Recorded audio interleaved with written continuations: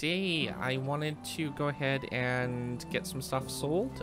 We haven't done that in a couple days, so we should probably have quite a bit of stuff to sell. So I'll craft 8 of these up.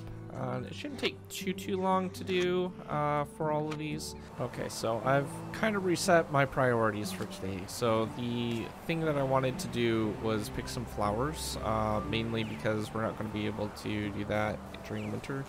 Alrighty then, so I'm going to craft up a bronze pickaxe, given that's the best kind that we can make at the moment.